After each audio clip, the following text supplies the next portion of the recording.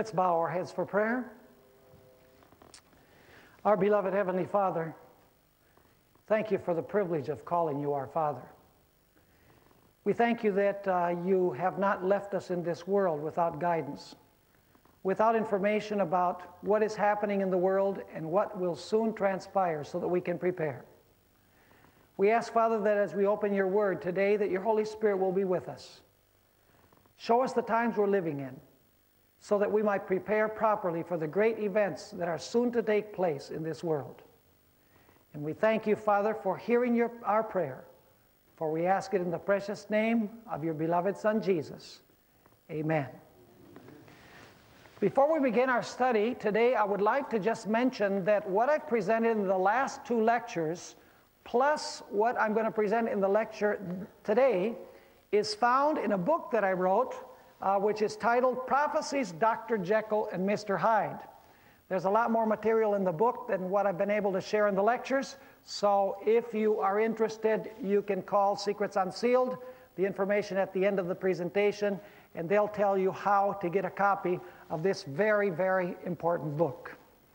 Now we want to review very briefly what we studied in the last two lectures, and we're going to do it quickly because we have a lot of material to cover in our lecture today. First of all, we want to talk about the sea beast. The sea beast, according to what we've studied, represents the papacy, the Roman Catholic papacy. And then as we studied last night, the land beast of Revelation chapter 13 represents the United States of America. And as we studied, the two horns, like a lamb, on the head of that beast that rises from the earth, represents two kingdoms, the kingdom of the church and the kingdom of the state. In other words, civil and religious liberty. But Revelation chapter 13 tells us that this second beast is going to do some rather strange things. This second beast is going to help the first beast recover its power. In fact, this second beast that rises from the earth is going to lead the whole world to worship the first beast and to worship an image of that first beast, and also to receive the mark of the beast or the number of the beast, which means that this second beast that rises from the earth is functional. Its purpose in prophecy is to restore the first beast to power. And in our lecture today, we're going to talk about the image to the beast. Of course, an image is a likeness. And so the image is going to be very much like the first beast. So if we know what the first beast was like, we're going to know what the image of the beast is like as well. Now, as we've studied, the two horns, like a lamb, represent two kingdoms, the church and the state, separate from one another. Or we could say that they represent civil liberty and religious liberty. Civil liberty would have to do with the kingdom of the state, and religious liberty would have to do with the kingdom of the church. But the question is, in Revelation chapter 13, what is represented by the voice of the dragon? Because the book of Revelation says that this second beast that rises from the earth has two horns like a lamb. In other words, it has these two kingdoms separate from one another, full civil and religious liberty, but then this beast begins speaking as a dragon. What does it mean that this beast speaks as a dragon? Well, we need to understand what the dragon represents in the book of Revelation. And I'm going to go through this quickly because we don't have time to read all of the Bible verses. But the best place to understand the meaning of the dragon is in Revelation chapter 12. And I'm just going to give you the picture. We don't have time to look it up right now. I'm going to give you the picture of what we find in that chapter. The chapter begins by showing a woman that has a child in her womb, and that child is about to be born. And then a dragon is seen who wants to devour the child as soon as the child is born. Now, it becomes very obviously that that child who is going to be born is none other than Jesus Christ. And the dragon is waiting for him to kill him the moment that he's born. Now we need to understand that the dragon has a double meaning in this passage. Of course, we know that the dragon is a symbol of Satan because he's called the ancient serpent, the devil and Satan in Revelation chapter 12. So in the first instance, the dragon represents Satan. But let me ask you, through whom did Satan attempt to kill the child? Was it him personally who did it? No. The Bible tells us that it was through a ruler of the Roman Empire, a ruler called Herod. In other words, Satan did it through the medium of a king, King Herod, who was a king of the Roman Empire. In other words, the dragon represents Satan, but the dragon also represents the civil power through which Satan attempted to kill the child. Then you find there in Revelation chapter 12 that the woman, after the child is born and the child goes to heaven, he's caught up to God and to his throne, the Bible tells us that the woman has to flee to the wilderness for 1,260 years. We've encountered that prophecy before, haven't we? She has to flee for 1,260 years from the presence of the dragon. Interesting. The same dragon that wanted to kill the child is the dragon that wants to destroy the woman or wants to destroy the church. So if at the beginning of Revelation 12 the dragon represents Satan working through Rome, what must be represented by the dragon who wants to persecute and destroy the woman? It must also be Satan working through whom? Through Rome. And we notice that the little horn is the persecuting power during the 1,260 years. And of course, the little horn represents Satan working through papal Rome. So in other words, the second stage, the dragon trying to destroy the woman, is Rome. The first stage, when the dragon wants to destroy the child, is Rome. So let me ask you, when this beast that rises from the earth has two horns like a lamb, but it speaks like a dragon, it must mean that it speaks like Satan, but it also speaks like whom? It's going to speak like Rome. In other words, like the first beast, the sea beast. Are you following what I'm saying? Because all the way through, it's Satan working through the medium of Rome. Now, this second beast is a very unique beast. Because every beast in Daniel 7 conquered the beast that came before it. But this is the only beast in Bible prophecy that actually helps the previous beast recover its power. That makes this beast absolutely unique. This beast helps the first beast, or the sea beast, recover its power which it lost. Now, it's become very common in the United States for people to talk about the need to be Christian and to be patriotic. And many Christians believe that in order to be both, you have to be in favor, for example, of school vouchers, and you have to be in favor of school prayer, and you have to be in favor of federal funds for charitable choice, and you have to be in favor of religious displays on public property, etc., etc. They say if you don't believe in those things, you're not really Christian and you're not really patriotic. But let me tell you something. If you're in favor of those things, of the state mandating those things, which have to do with religion, that is unpatriotic and unchristian. And you say, how do you say that? Let me explain why. You see, the Lord Jesus taught that we're supposed to render to Caesar that which is Caesar's and to God that which is God's. You do not blend the two. And so when Christians are in favor of the government mandating religious things, that is not Christian, because that's not what Jesus Christ taught. And it's also not patriotic. And you say, why isn't that patriotic? For the simple reason, folks, that the founding fathers of the United States separated church and state. We found it in our last study in the First Amendment to the Constitution of the United States. The principles upon which this nation is based are the principles of civil and religious liberty, separation of the things of the church from the things of the state. So when Christians say we need to join the church and the state, that is not patriotic, because it goes against the principles upon which the United States was built, the two principles that are the secret of its power. Now, in order to understand the work of the beast of Revelation 13, the beast that rises from the earth, we need to go back to a prophecy that we find in the Old Testament. It's the prophecy of Daniel chapter 3. You see, in Revelation chapter 13, this beast raises an image. It commands everybody to worship the image. Whoever does not worship the image is to be killed.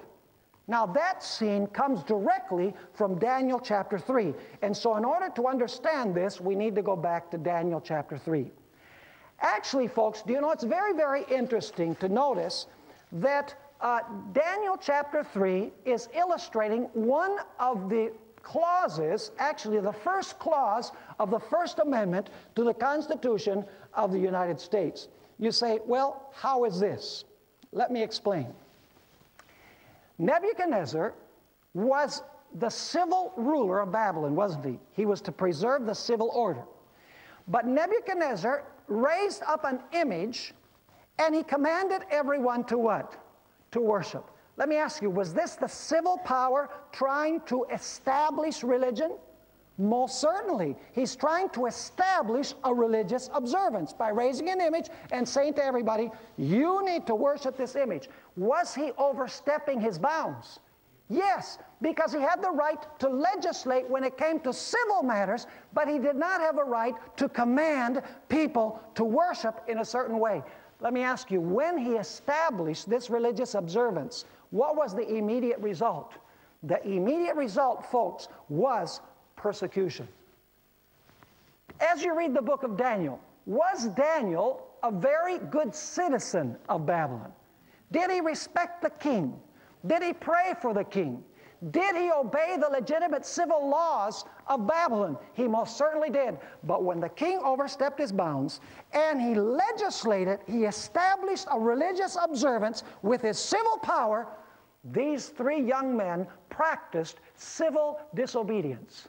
The story shows us that the time when we can practice civil disobedience is when the state oversteps its bounds and legislates the first table of God's law. It legislates worship. It establishes a worship observance. So let me ask you, in this story, do you find an illustration of the establishment clause of the First Amendment to the Constitution of the United States?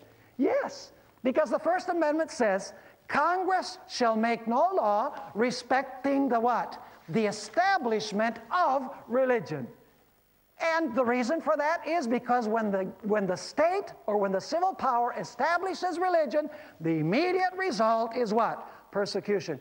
By the way, did God intervene to deliver those three young men? Yes, there was no hope to be delivered from the hands of the civil power who wanted to enforce this religious observance. There was no escape unless God directly intervened.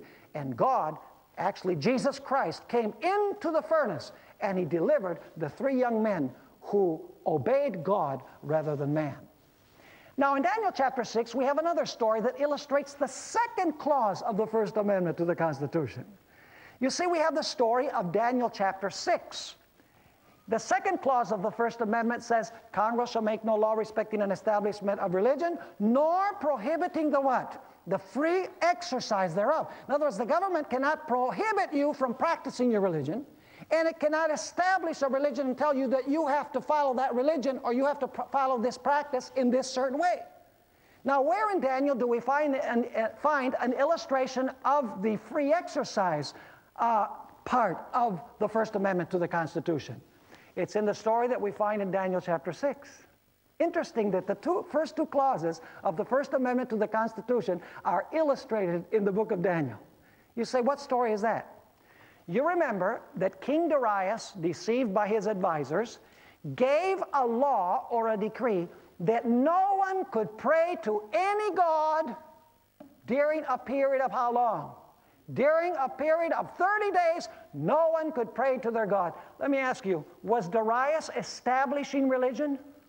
No. What was he doing? He was prohibiting the free exercise of religion. He was saying, you can't pray. He wasn't saying, you have to pray this way. He said, no, you can't pray. He's, in other words, trying to eliminate the free exercise of religion. And you know what happened? Daniel, as usual, He was very obedient to the king's civil laws. He was greatly respectful of the king. He prayed for the king. He was loyal to him. But when it came to the civil power, making this religious decree, violating the free exercise clause, so to speak, he opened the windows to his room, as he always did, 3 times a day. And the Bible tells us that he was arrested and he was thrown into a den of lions. Let me ask you, what happens when the free exercise clause is violated? The immediate result is what? Persecution. That's what happened in the days of Jesus. That's what happened in the Middle Ages. That's what's going to happen at the end of time. This second land beast is going to make an image of the first beast, which means that because the first beast joined church and state, it used the sword of the state, it must mean that this second beast from the earth is also going to use what? Is going to use the sword of the state, because an image is a likeness.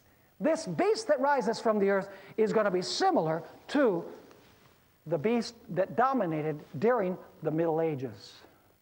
And by the way, what was Daniel's only escape? The law of man could not deliver him because the laws of the Medes and Persians could not be changed. So who had to intervene to deliver Daniel? God had to intervene to deliver Daniel from the mouths of the lions. By the way, do you know that neither Nebuchadnezzar nor Darius really understood what God was trying to teach them? Because immediately after this experience, it's interesting, Nebuchadnezzar says, "Now I forbid anyone to say anything against the God of Daniel. Because if you say anything against the God of Daniel, I'm going to raise your house to the ground and I'm going to chop you up in pieces."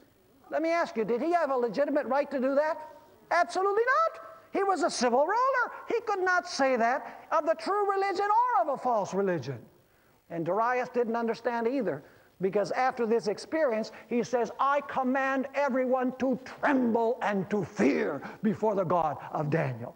No king can command to tremble and to fear before the God of anyone, because the government has been placed to govern in civil matters, not in religious matters. Are you understanding the picture that we're talking about here? The Establishment Clause and the Free Exercise Clause of the Constitution of the United States were divinely inspired, because these clauses are actually found illustrated in Holy Scripture. Somebody might say, "Pastor Bohr, do you really think that it's possible in the end time that such a scenario is going to take place? That the United States of America, this beast that rises from the earth, which we clearly identified last time from the Bible, that it would violate the Free Exercise Clause and the Establishment Clauses of the Constitution of the United States? Do you really believe that such a thing is possible?" Not only do I believe that such a thing is possible, but prophecy tells us that that's exactly what is going to happen. You see, the papacy destroyed the view of Jesus and the apostles of the separation of church and state. We studied in one of our lectures that Jesus taught that Caesar's things and God's things are to remain separate. They are not to be blended or mixed. In fact, when the two kingdoms came together, when the Jews used the civil power of Rome, the result was persecution and the death of Jesus Christ. The apostles also in the book of Acts, they never used the civil power of Rome to advance the kingdom of Jesus Christ. Never. They preached the word of God. They used the sword that God gave them, and people were converted and they joined the church. But they never used the civil power of Rome. But the Jews used the civil power of Rome to persecute the Christians. You see, the apostolic view was to keep the things of the church and the things of the state separate. But the papacy changed that during the Middle Ages. The founding fathers of the United States of America returned to the view of Jesus and the apostles. When they established the government of the United States of America, a government of the people, by the people, and for the people, A government that recognizes that there are two kingdoms in the United States, and we can be citizens of both kingdoms, the civil kingdom and the religious kingdom, but they should remain always separate.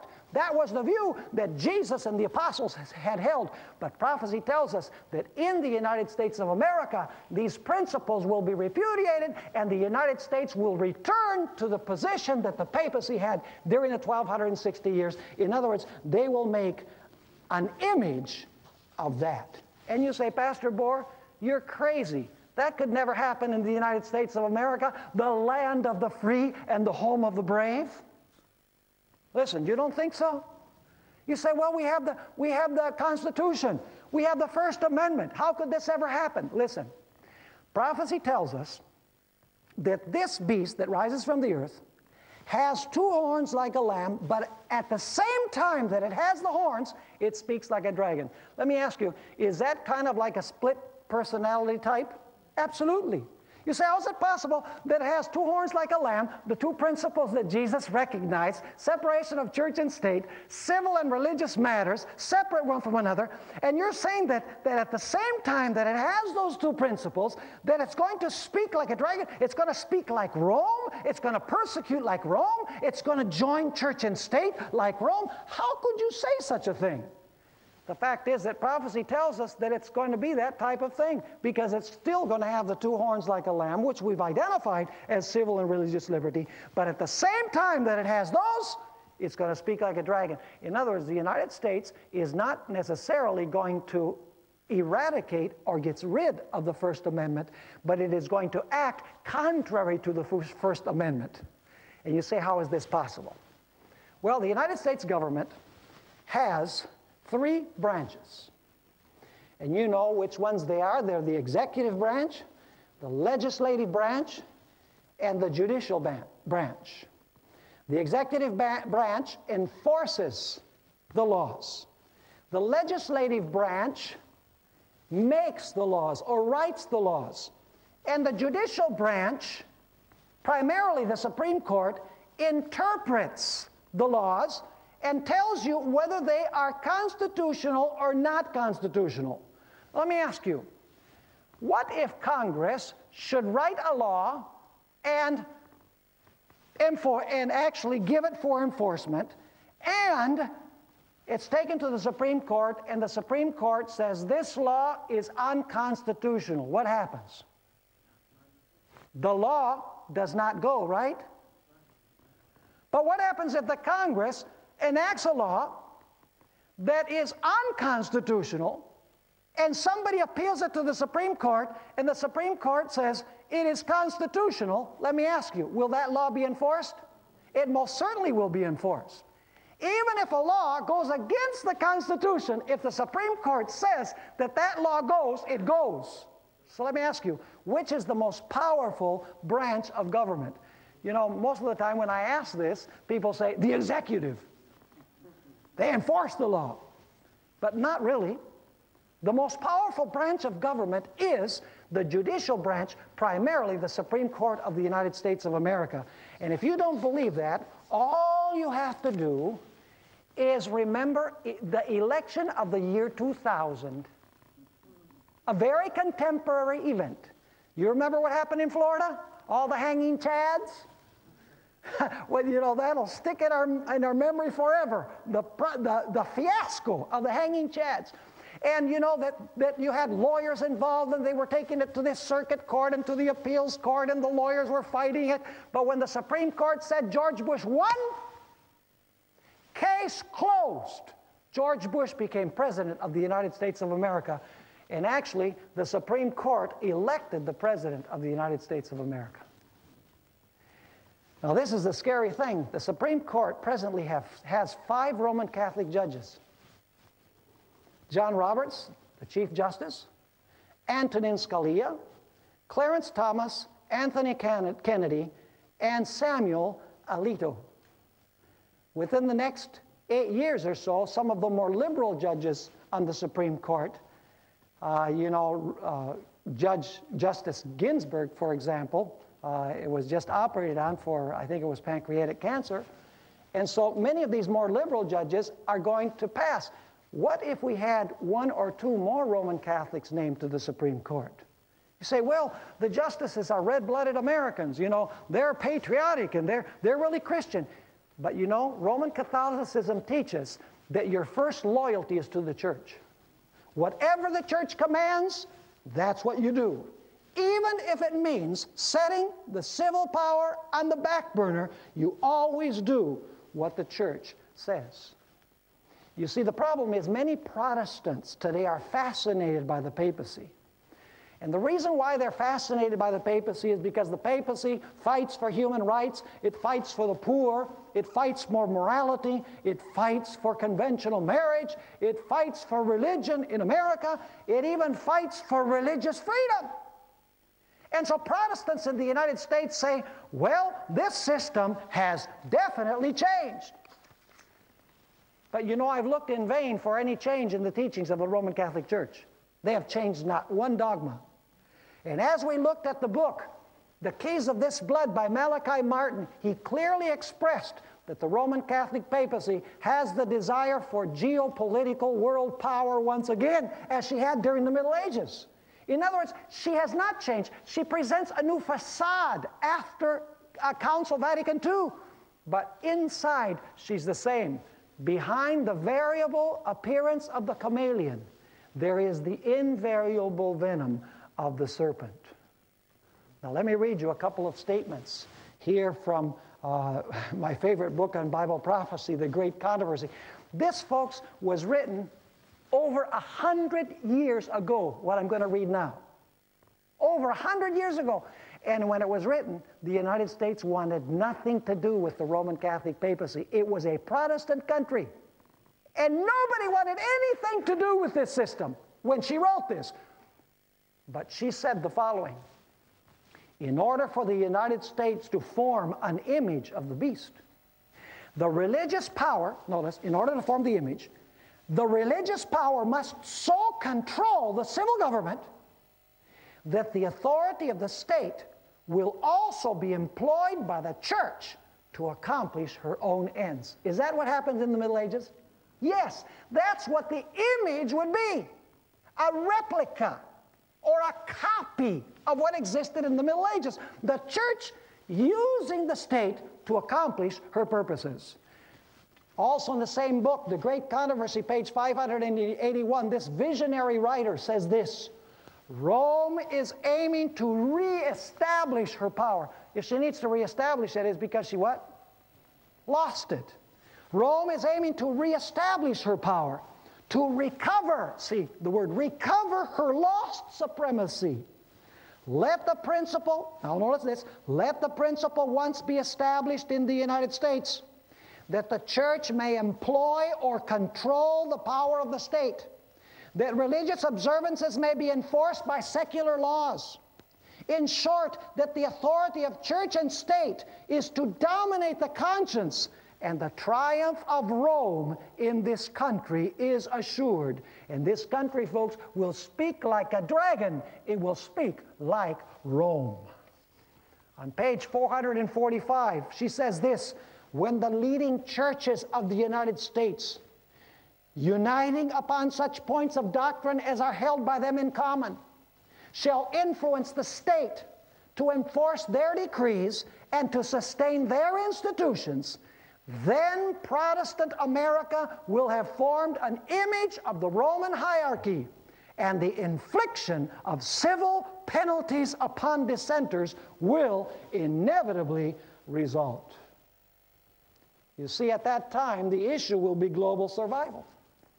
The same argument will be used as was used when Jesus was condemned by the Jewish Sanhedrin. Do you remember what they said? It is better for these dissenters to die than for our nation to perish. And so the same argument will be used once again, and everybody will say, this is Christian, this is patriotic, we need to do this for the land of the free and the home of the brave. And folks, there's a growing intimacy between Protestant America and Roman Catholicism. For example, Protestants have delighted in participating with the Roman Catholic Church on social issues such as abortion, gay marriage, Judicial activism, electing people to the Supreme Court that they feel they should elect there.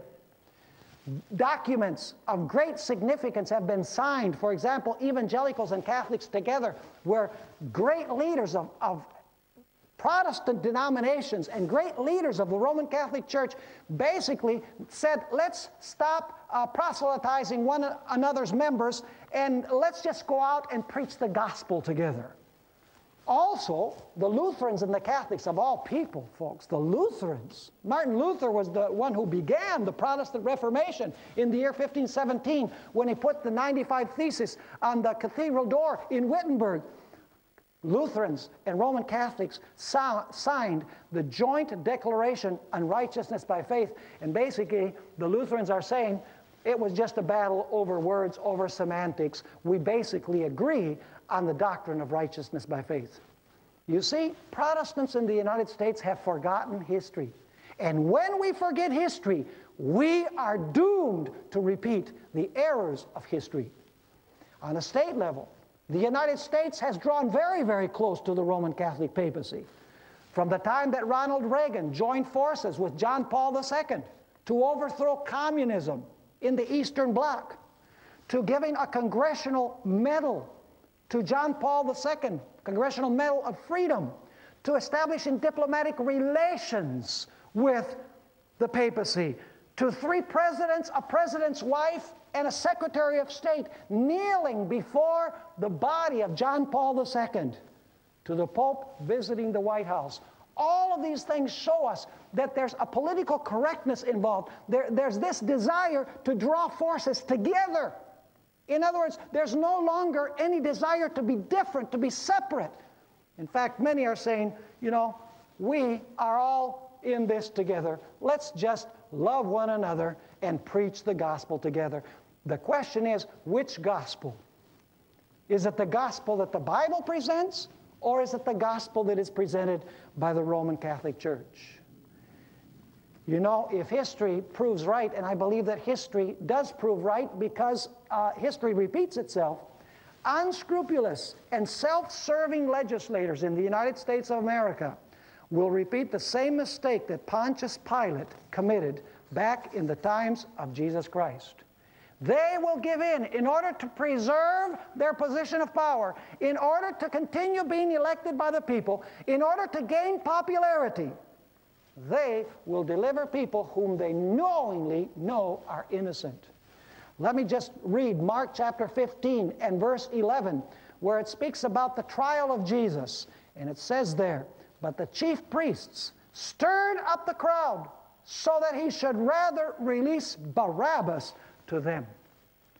In other words, the enemy of Jesus was not the state. Pilate didn't have any gripe with Jesus. Even the multitudes were not really technically the enemies of Jesus. It was the religious leaders. And the religious leaders influenced the people to clamor to the state that they would destroy and kill public enemy number 1. That's exactly the way that it's going to happen in the future in the United States of America. Exactly the same thing that happened during the Middle Ages. Ellen White, once again, in the book The Great Controversy, page 592, has this rather chilling description of this time. She says, those who honor the Bible Sabbath, and we're going to discuss this a little bit later on, those who honor the Bible Sabbath will be denounced as enemies of law and order, as breaking down the moral restraints of society, causing anarchy and corruption, and calling down the judgments of God upon the earth. Their conscientious scruples will be pronounced obstinacy, stubbornness, and contempt of authority. They will be accused of disaffection toward the government. Ministers who deny the obligation of the divine law will present from the pulpit the duty of yielding obedience to the civil authorities as ordained of God. In legislative halls and courts of justice, commandment keepers will be misrepresented and condemned. A false coloring will be given to their words. The worst construction will be put upon their motives. And you say, Pastor Bohr, that could never happen in the United States of America. Well, folks, that's not what prophecy says. Prophecy tells us that this beast from the earth is going to make an image of that first beast. It's going to join church and state, and eventually it is going to condemn God's people to death, as happened with Jesus Christ. You see, people today have been unwilling to a great degree of learning from the experience of the earliest church. You see, what happened in the early church is that the early church lost its power. And as a result of losing its power, the moral condition of society deteriorated. And so the church said, we need to straighten things out. And so basically what they did was unite with the civil power to enforce morality and to enforce religion, to moralize society. Protestantism today is experiencing a drought. You see, Protestants today want to do the same thing that the church did in the 3rd and 4th centuries of the history of the Christian church. You see, the church had gone astray from its roots. It had gone astray from preaching the Word of God. The Holy Spirit had slowly but surely been withdrawn from the church. Therefore, the church said, in order for society to be moral, we have to appeal to the arm of the state to force people to be moral. In the United States, Protestants today believe that by having on our currency, "In God we trust," and by saying in the Pledge of Allegiance, "One nation under God," and by the government mandating prayer in public schools, and by posting the 10 Commandments in our courtrooms, and by having Christmas displays on public property, or by enacting a constitutional amendment against gay marriage, we say society is going to become moral. Let me tell you, folks, what makes people moral is not what the government says, but it's God through the Holy Spirit taking the law and writing it on the human heart. Then you don't need any human laws, you don't need any civil laws to enforce morality in society, because Jesus is in the heart through His holy law. You see, Protestantism has lost its power. Instead of preaching the unadulterated Word of God through the powerful ministration of God's Holy Spirit, Protestants today preach a prosperity gospel. They say, "Oh, plant a seed in my ministry and you'll get rich." Many Protestant churches major on signs and wonders, and people just love signs and wonders. Other Protestant denominations major in psychological self-help courses, and many even major in political involvement, thinking that this is going to better people's lives. But Scripture tells us that that which can improve people's lives is the sword of the Spirit, which is the Word of God, which penetrates deep and transforms the heart of the human being. You know what's going to happen, folks, is described in Revelation chapter 17. We've studied this before, but let me review some of the details.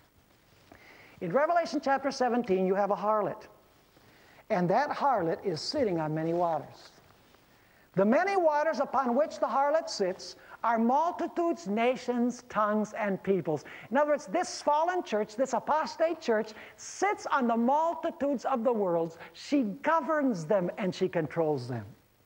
And she also fornicates with the kings of the earth, which means that this is an apostate church, a harlot church that has illicit relations with the kings of the earth. It says there in Revelation 17 that this apostate church is clothed in purple and scarlet. Those are her favorite colors. And she's adorned with gold and silver and with precious stones. And she has a golden cup in her hand, and with the golden cup are found her abominations or her wine, and she gives those false doctrines or abominations to the nations. And the nations drink, and the nations become drunk. And along with her, they want to shed the blood of all of those who are not in harmony with her teachings. And she appeals to the kings of the earth to be the enforcers. But as we studied, the Bible says in Revelation 17, verses 16 and 17, that the kings will hate the harlot, and they will make her desolate and naked and eat her flesh and burn her with fire. Basically, what this is saying is that the political powers with which this apostate church fornicated The political powers that she used to accomplish her purpose are going to eventually rise against her to destroy her. I'd like to read you another statement that we find in Great Controversy, page 655, that describes this climactic moment when people realize that they've been deceived by this system. The people see that they have been deluded. They accuse one another of having led them to destruction, but all unite in heaping their bitterest condemnation upon the ministers. It's a serious thing to be a minister. If you're a minister, don't deceive people. Study your Bible and make sure that you're teaching the truth. The people see that they have been deluded. They accuse one another of having led them to destruction, but all unite in heaping their bitterest condemnation upon the ministers. Unfaithful pastors have prophesied smooth things. They have led their hearers to make void the law of God and to persecute those who would keep it. Now in their despair, these teachers confess before the world their work of deception. The day is coming, reckoning day is coming. She continues saying, the multitudes are filled with fury. We are lost, they cry, and you are the cause of our ruin. And they turn upon the false shepherds. The very ones that once admired them most will pronounce the most dreadful curses upon them. The very hands that once crowned them with laurels will be raised for their destruction. The swords which were to slay God's people. Interesting that she uses the word swords. The swords which were to slay God's people are now employed to destroy their enemies. Everywhere there is strife and bloodshed. Let me ask you, what happened at the French Revolution? Did you have a small-scale model of this event in the French Revolution? What did this beast, this sea beast, do during the 1260 years? It used the state to persecute and kill everyone who was not in harmony with it. Is that true or is that not true? It is absolutely true. All you have to do is punch into the computer Inquisition, and that'll give you all of the gory details of how the church used the state to persecute those who were not in harmony with the church. Well, the fact is, folks, that what happened in 1798 is that actually even before, during the French Revolution, the people said, we're not going to put up with this anymore. In other words, the lid of the pressure cooker blew off because the people had been so oppressed and so trampled upon that they said, we're not going to take it anymore. And they arose against the kings, and they arose against the religious system. In fact, historians say that the blood flowed freely in the streets of Paris in France because they rose against the church. Is that going to happen again when the people of the world see that this system has oppressed them and has trampled upon them? Absolutely. Reckoning day will definitely come. The Bible describes this moment when God's people are in jeopardy. You remember in Daniel chapter 3 when the 3 young men were delivered from the fiery furnace? The word delivered is used several times in chapter 3. Do you remember when Daniel was delivered from the lion's den? The word delivered is used many times. Those stories are typological. In other words, those stories actually illustrate in small-scale model what is going to happen at the end of time. And you say, how is that? Notice Daniel chapter 12 and verse 1. Here is where you have the end-time scenario of Daniel in the lion's den and the 3 young men in the fiery furnace. It says in Daniel 12 verse 1, at that time, if you look at the previous verses, it speaks about the king of the north that goes out to kill and slay God's people. It says, at that time Michael shall stand up, the great prince who stands watch over the sons of your people. And there shall be a time of trouble. Let me ask you, was the time that Daniel spent in the lion's den a time of trouble? Do you think it was a time of trouble for the 3 young men in the fiery furnace? You better believe it. And so it says, there shall be a time of trouble such as never was since there was a nation even to that time. And at that time, listen to this, your people shall be what? Delivered. There's the key word in Daniel 3 and Daniel 6. Your people shall be delivered, everyone who is found written in the book. And you say, how do you know this is talking about the end time? Notice verse 2. And many of those who sleep in the dust of the earth shall awake. Speaking about the resurrection, right? This is the end time. Many of those who sleep in the dust of the earth shall awake some to everlasting life, some to shame and everlasting contempt. Those who are wise shall shine like the brightness of the firmament, and those who turn many to righteousness like stars forever and ever. Now, I would like us to take a look at two stories as we draw our presentation today to a close. Do you remember the story that we find in the book of Esther? You all remember the story that we find in the book of Esther? You see, you have a threefold alliance in the book of Esther that wants to destroy the Jews. You have, first of all, the king. Secondly, you have a vile woman who is the wife of Haman. And in the third place, of course, you have Haman. And then you have Mordecai, who represents God's faithful people. Now, how does this story develop? Go with me to Esther chapter 3 and verse 8. Esther chapter 3 and verse 8. It says, "Then Haman said to King Ahasuerus, 'There is a certain people scattered and dispersed among the people in all the provinces of your kingdom. Their laws,'" notice this, "'their laws are different from all other peoples, and they do not keep the king's laws. Therefore, it is not fitting for the king to let them remain.'" So how does the plot develop? Haman, because Mordecai does not bow before him as the king has commanded. See, there you have a religious decree. The king has commanded that everybody needs to kneel and bow before Haman. Mordecai says, "I can't do that. I'm a Hebrew. Thou shalt not have any other gods before me. The Bible forbids idolatry," he said, "so I can't do it." So the Bible says that Haman was filled with wrath. And he said, "I've got to destroy this individual," but he says, not only him, I've got to destroy all of his people. Let me ask you, did you have a union of church and state in this story? You most certainly did. The king was Ahasuerus. Who was the religious figure that really wanted the destruction of the Jews? Did the king want the death of the Jews? No.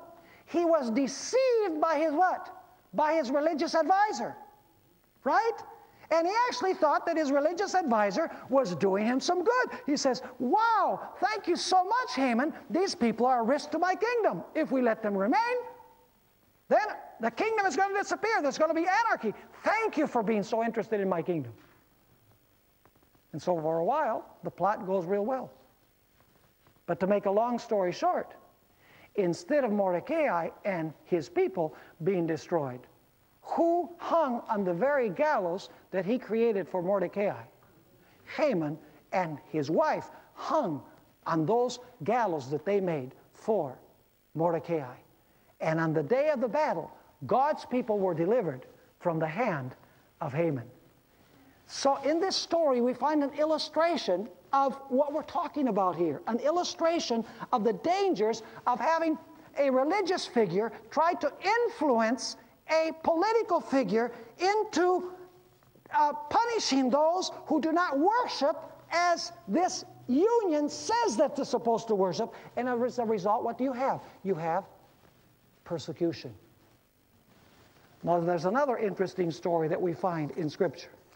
And this will illustrate fully and completely the scenario that we're portraying here that's going to happen in the United States of America. You remember the story of John the Baptist? You know, John the Baptist was thrown into prison. Why was he thrown into prison? Because he told King Herod that it was not licit for him to have another man's wife.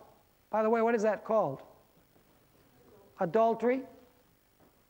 So what did John the Baptist denounce? He denounced adultery of the king with this vile woman. What was her name? Herodias. Interesting. And that landed him in jail. The fact that he denounced the fornication of the king with this vile woman, Herodias. And so the Bible says that Herodias hated John the Baptist. She wanted to get rid of him. But the problem is, evidently, the king didn't listen to her very much. And so she was always looking for the opportunity. She says, how can I get rid of this man who denounces this relationship that I have with the king? So an opportune day came when King Herod was celebrating his birthday.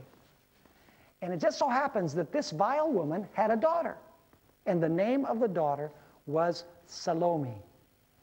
And this is when Herodias, this adulterous woman, this fornicating woman, who was fornicating with the king because the king was not her husband, she said to her daughter, by the way, the king was under the influence, he had drunk wine, so he wasn't thinking straight in this story. There's music involved, just like in Daniel 3, you have music involved, which the wrong kind of music can bewitch you. The wrong kind of music can hypnotize you. Hello? The devil knows that. That's why he's using it in the world today. So she notices that the king is drunk. And she says to the daughter, you know, go in and dance for the king, because the king had his eye on her. So she goes in. The king says, please dance for me. I want to see you dance. She says, only if you grant me a wish. And he says, oh, yes, I'll grant you any wish you want, up to half the kingdom. He had to be drunk to offer half the kingdom for a dance. And the Bible says that he swore in the presence of the men that were in the court. He said, I will give you what you request, up to half the kingdom. And so Salome went in and danced, and then she went to, listen to this, she went to her mother. She did not have a mind of her own. She was the image of her mother. She went to her mother, this adulterous woman that John the Baptist landed in jail because he was denouncing this fornication. In Revelation, is there a message against the fornication of Babylon at the end of time? Absolutely. You see, this literal story illustrates great spiritual and religious principles at the end of time, worldwide global movements at the end of time. And so she goes to her mother and says, Mother, what should I ask for? And her mother says, the head of John the Baptist. Let me ask you, was she just like her mother? She was just like her mother. You say, how do we know that? You know, what would a normal daughter have done if her mother had said, I want the head of Pastor Bohr? Mother! I hope that would be the case. Mother! How is it that you ask for the head of Pastor Bohr? No, that can't be. You know what she said? Okay. Was she just like her mother? She was identical. She was an image of her mother. And so she goes to the king. She says, I want on a platter the head of John the Baptist. And now the king saw that he had been deceived. But it was too late. He was too embarrassed to go against his sworn statement before all of the courtiers that were in there. And so he did what Pilate did. He washed his hands. The Bible says that the henchmen went into the prison and beheaded John the Baptist. And the interesting thing is the way that this story ends, folks. If you read this story, by the way, is in Mark chapter 6, beginning with verse 14, all the way through verse 28. It says that the man who cut off John the Baptist's head brought his head on a platter and gave it to the girl, and the girl gave it, or the daughter gave it to her mother. Who is the dangerous figure in this story? The dangerous figure in this story is the mother. Not the king, not the daughter, but the daughter is used as an instrument for the mother to get her purposes accomplished. Let me ask you, does the harlot of Revelation 17 have daughters? She's called the mother of harlots and the fornications of the earth. Are her daughters going to do her bidding? They were born from her in the 16th century. And they sustain many of the same teachings that she sustains. And eventually they will join church and state as she joined church and state. And eventually they will be the instrument. They are not the protagonist. They will be the instrument through which she, the mother of harlots, will give a death decree against God's people, for God's people to be eradicated from planet Earth. You say, Pastor Bohr, what you've presented is insane. It could never happen in these United States of America. Let me tell you, folks, in a time of severe crisis, natural disasters, a collapsed economy, crimes such as never has been seen before, nations do very strange things. And they have a tendency to look for a scapegoat for what is happening. And you know, when I sit down and I think about these things, I'm saddened. Because this is a great country. I wouldn't have wanted to have been born in any other country in the world than the United States. Not because it has more people or has more money or because its scenery is more beautiful. No, but because of the wonderful principles upon which this country was established. And when I think that the United States is going to repudiate those principles, I'm deeply saddened. What could have been and wasn't. Now the question is, what religious observance is the United States going to enforce? You say it's going to enforce religion and it's going to prohibit the free exercise of religion. So what religious observance or observances is the United States going to enforce contrary to its principles? Would you like to know? Well, all I can say is don't miss the next exciting episode. Allow me just to say that in our next lecture, we're going to talk about the number of the beast. Fascinating study. It's the number of his name, the Bible says. You say, how do you get a number from a name? We're going to talk about that tomorrow. And it's going to be a fascinating subject. And I hope that you'll make it a point to come. Because what we're talking about are life and death matters, folks. This is not just intellectual information. These are matters of life and death that we know them, or else we'll come out on the wrong side. I pray to God that we will choose to be on the right side.